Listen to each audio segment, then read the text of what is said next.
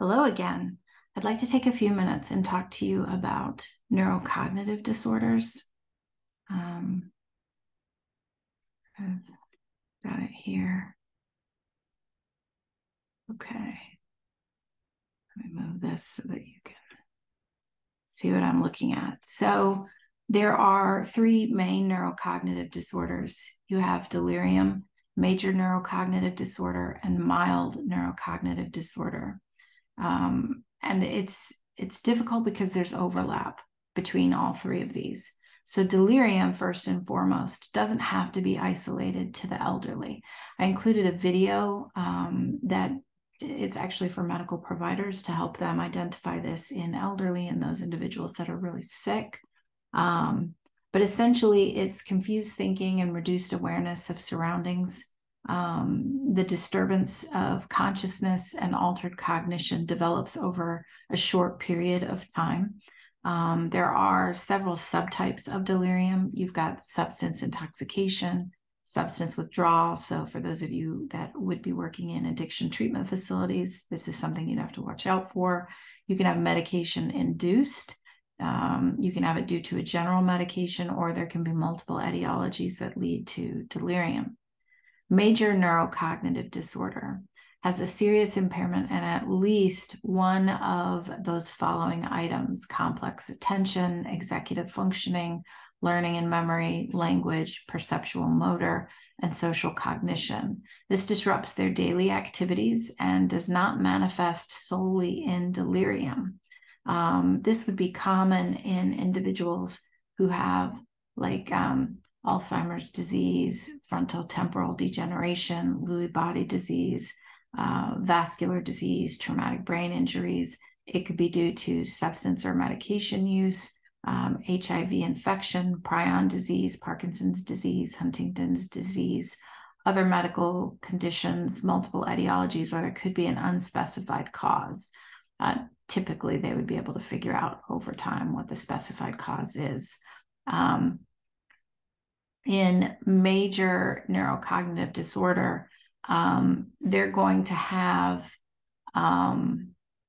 essentially a cognitive decline. It doesn't have to be that it continues.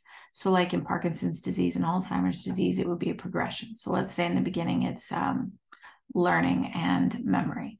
Over time, you're likely going to start to see dysfunction then in general executive function, and then complex attention, and then language, social cognition, and then perceptual motor. Mild neurocognitive disorder is just a milder version of major neurocognitive disorder. This is a moderate decrease in at least one of the cognitive functions that are noted for major neurocognitive disorder, but it doesn't seem to disrupt the daily activity performance. And what you would likely see is, say, a person with a neurodegenerative disease, they would start with mild neurocognitive disorder and then shift to major neurocognitive disorder. But if you have an individual who has chronic substance abuse, you can see these types of issues emerge as well because of the damage that's done to the brain. Specifically, we know that the longer that drugs are used, and it doesn't seem to really matter what kind of drug, but think about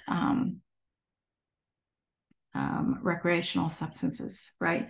Things that individuals would seek treatment for because of addiction issues. Literally, we can see over time holes, these dark spots that emerge in the brain where there's literally just degeneration of gray matter. So it's important to be aware of these. Generally, they're not things that you would treat, but they are things that you would be mindful of. Why would you need to care about delirium, MND, or like major neurocognitive disorder or mild neurocognitive disorder? Because as a clinician, if you're working in the mental health field, you're constantly relying on your client's ability to have accurate awareness of their surroundings and their experiences in order to report to you, right? So when you're using, for example, mental health measures, you have to trust that they understand the questions and the answers, that they're able to recall and interpret their experiences accurately.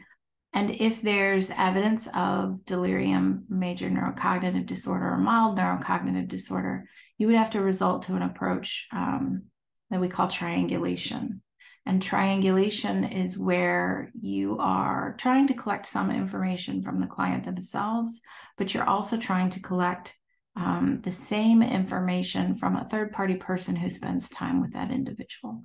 This is most commonly practiced in practicing with children, right? So you would get information from the parent, you would get information from the teacher, you might even get information from, if there's like a TA or a phys ed teacher or an arts teacher, you would try to get different people's perspective of their experience with the individual, and you would ask them to answer the same questions, because what you're looking for is consistency across these individuals.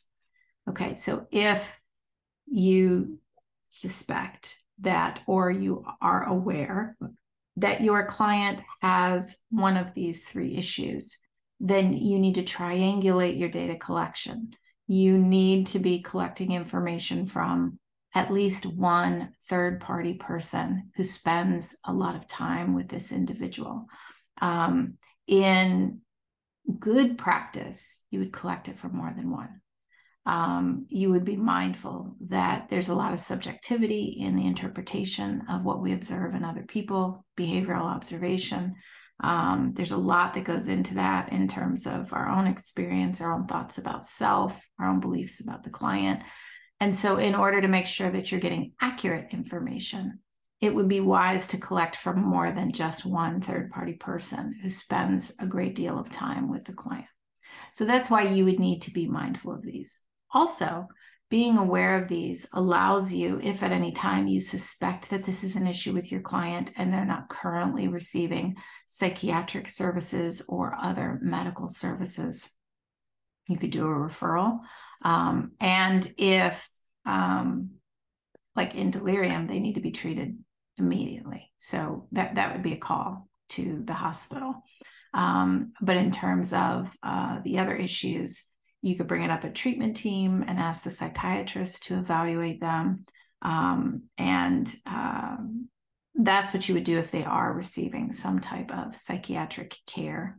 If you work at, say, an integrated facility where they have behavioral and physical health that are treated in the same agency, you could share information interdepartmentally to make sure that a medical provider is aware of this and can do further examination.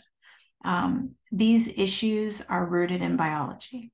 Okay, so we can't change thoughts and feelings to fix this. It's definitely going to need further examination to figure out if this is going to be progressive, what's causing the problem, and do we need to do something medically to create change, or is this part of a natural progression of a disease that they already have?